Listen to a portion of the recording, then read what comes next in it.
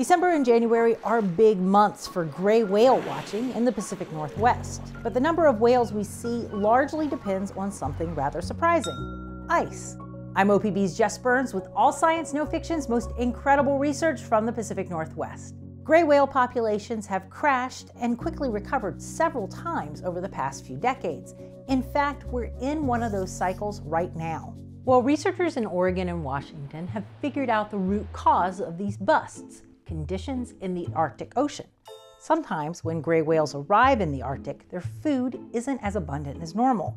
When that happens, the whales have to cover more ground to get enough.